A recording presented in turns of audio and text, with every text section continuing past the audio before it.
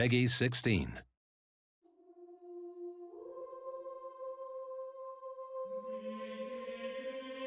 16. Selamlar arkadaşlar. Bugün sizlerle bu videoda Crusader Kings 3 en büyük 5 yeniliği anlatacağım.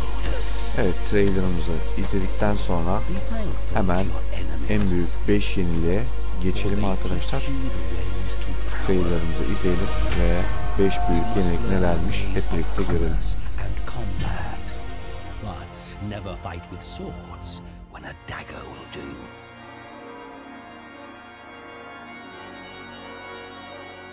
Keep your enemies close. The first step in avoiding the trap is knowing it is there. Real strategy requires cunning. Remember that, and your dynasty will rule this land through the ages.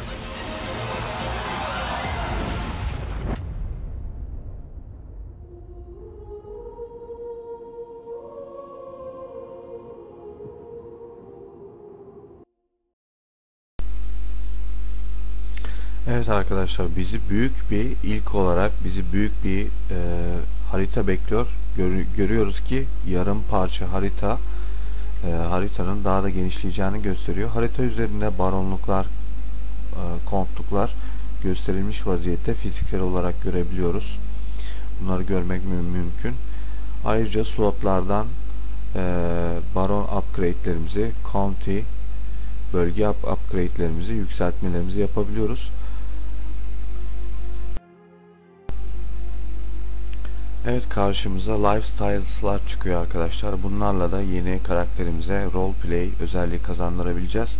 5 tane kategoriye ayrılmış vaziyette.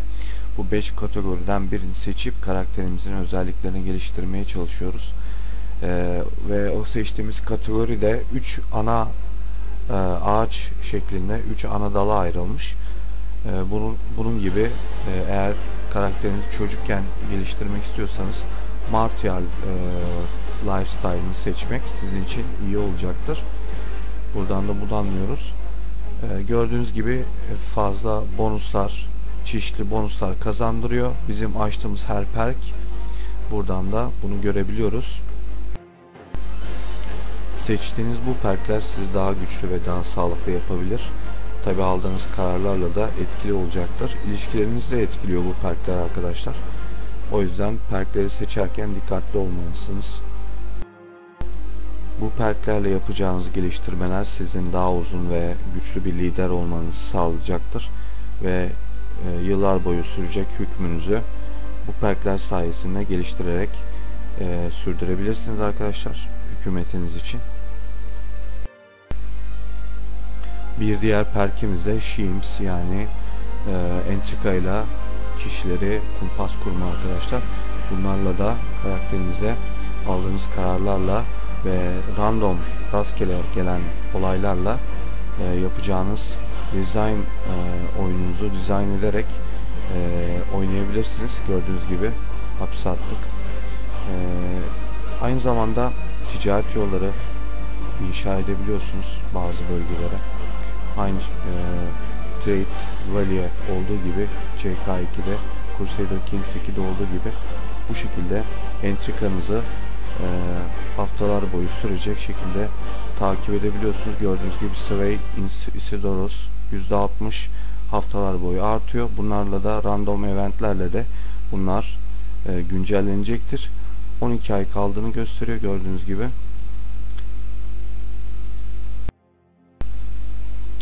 Gelen böyle eventlerle de sizin alacağınız kararlar yaptığınız kumpasın ya da olayın arkasında ne kadar etkili olacağını gösteriyor. Aynı zamanda perklerle de seçerek bu olayın gidişatını daha da güçlendirebiliyorsunuz. Yani hedef aldığınız kişiye karşı yapacağınız herhangi bir kumpas için destek sağlayabiliyorsunuz. Perkler bu işe yarayacak.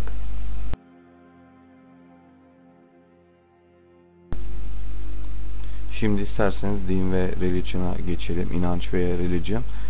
Burada arkadaşlar dizayn ederek, kendi dininizi dizayn ederek ya da inancınızı dizayn ederek bazı yükseltmeler, kazançlar sağlayabilirsiniz. Tabi bu dininiz piety puanına ihtiyaç duyacaktır.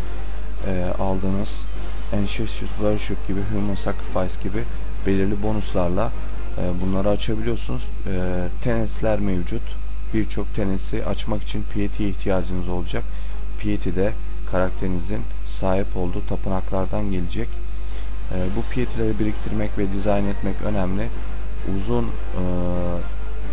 Uzun menzilli oyununuzda bu tasarladığınız yeni din ya da heretik din olabilir.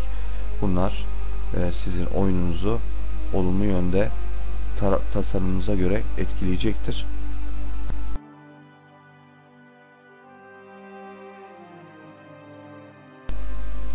Evet, en sevdiğim özelliklerden biri de Superior Ships, yani eskisi botlar arkadaşlar. Botlarla strateji oyunları epey zorluk çekiyordu. Onları çıkartmak, onları dizayn etmek, sağdan sola götürmek, onları bir araya toplamak zor oluyordu. Ama şimdi bu yeni Crusader Kings 3'te bu özellik tamamen değişmiş ve artık askerlerinizi denize çıkarttığınızda gördüğünüz gibi askerleriniz otomatik şekilde botlara binecek ve hedef noktaya gidecek arkadaşlar. Gördüğünüz gibi hedef noktaya ulaştık. 1500 askerimizle ekstra bot çıkarmadan otomatik botlar bizim için ayağa kalkmış oldu. Gördüğünüz gibi bu şekilde de en sevdiğim özelliklerden biri de bu olmuş oldu. CK2'de botları bir araya toplamak, yağmalara gitmek, özellikle Viking yağmacılarıyla oynarken, Viking Raiders'larla oynarken epey zor oluyordu. Size anlatmak istediklerim bu kadardı arkadaşlar. Umarım videomu beğenmişsinizdir. Beğenmeyi ve paylaşmayı arkadaşlarınızla unutmayın lütfen. Bunun gibi videoların gelmesi için de abone olursanız sevinirim. Kendinize çok çok iyi bakın. Şimdilik hoşça kalın.